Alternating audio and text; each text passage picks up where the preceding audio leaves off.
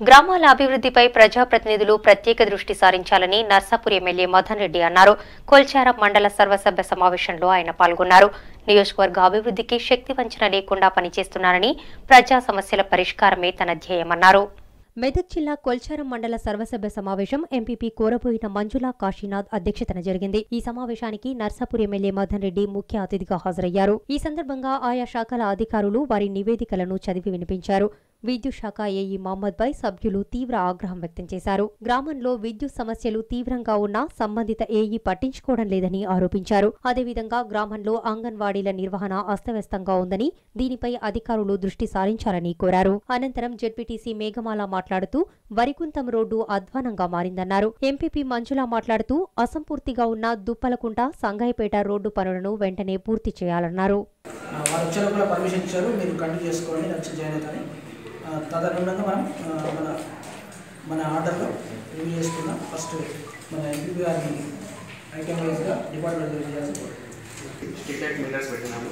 Single phase 158 metres పెట్టినాము. 3 face 2 metres పెట్టినాము. అదేవిధంగా పవర్లోని భాగంగా మన వాటర్ సప్లై సర్వీసెస్లో కూడా మీటర్స్. ఇంపార్టెంట్ విషయం ఏంటంటే ఇంతకుముందు జనరల్ బడ్లో చెప్పినాం, ఇప్పుడు కూడా మళ్ళీ చెప్తున్నాం.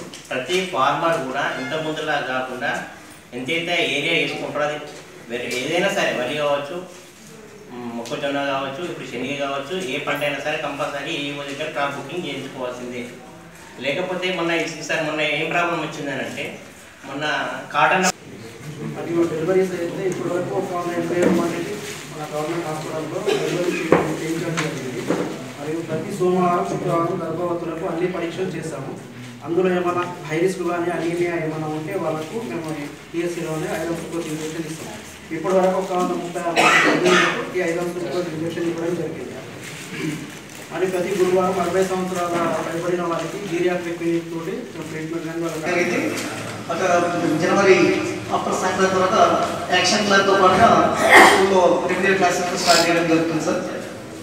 మనకు ఉన్నటువంటి పాఠశాలలో మొన్ననే రిక్రూట్మెంట్ ద్వారా మనకు అన్ని పాఠశాలలో అన్ని పోస్టులు రావడం జరిగింది. ఒక ఎన్ఎఫ్ఎల్ పోస్ట్ కోసం కొలెస్ట్రాల్ తప్ప మిగతా పోస్టులు మనకు ఉన్నాయి.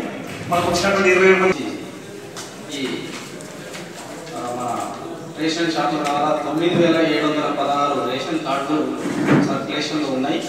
మరి వారికి ప్రతి నెల మనకు ఈచ్ ఒక యూనిట్ అంటే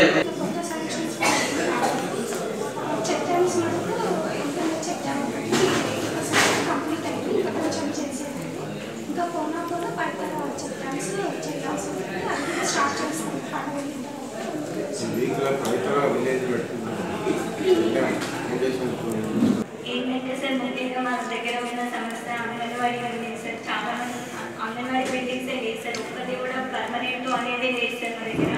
ఇంకోటి అంటే అద్దె భవనాలు ఒకటి ఏదో మామూలుగా ఇట్లా కూలిపోయి ఇళ్ళల్లో ఉన్నట్టు ఉన్నాయి సార్. అంతే కాకుండా ఇంకోటి ఏంటంటే వాళ్ళ పిల్లలు సప్లై కూడా పాల ప్యాకెట్లు ఇస్తారు సార్. అది పాల ప్యాకెట్లు కాకుండా ఊళ్ళనే పాలు పోసుకునేటట్టుగా గర్భిణీలకు చిన్నపిల్లలకు అందించే విధంగా చూడాలని చెప్పేసి అదొకటి నా మనవి సార్. ఇంకొకటి ఇక్కడ నేను ఎన్నోసార్లు చెప్పిన సరే ఈ రోడ్లో మాకు ఒక బస్సు సౌకర్యం కావాలండి. వెల్గొట్టి నుంచి ఇక్కడ కొత్త చెట్పల్లి చౌరస్తా ఈ మీదుగా బడి హంసపల్లి పొగోడు మీదుగా రావాలని చెప్పేసి అధికారులకు కూడా 30 రోజుల ప్రణాళికతో సర్పంచులు కానీ మన అధికారులకు జవాబుదారితనం వచ్చింది. ముఖ్యమంత్రి గారు కూడా చాలా బ్రహ్మాండంగా 30 రోజుల కార్యక్రమం. అధికారులు కూడా మన నాయకులు కూడా ప్రతి ఒక్కరు కూడా మరి స్వచ్ఛంద సంస్థలు యువకులు ఊళ్ళల్లో చాలా మంచి పేరు వచ్చే కార్యక్రమం కూడా 30 రోజుల్లో చేసింది. యాక్షన్స్ కూడా ఉంది. ముఖ్యమంత్రి గారు బాగా మనం డెవలప్మెంట్ సైడ్ పోవాలి. ఒక సీసీ రోడ్ చేసుడు, మోరీలు కట్టుడు,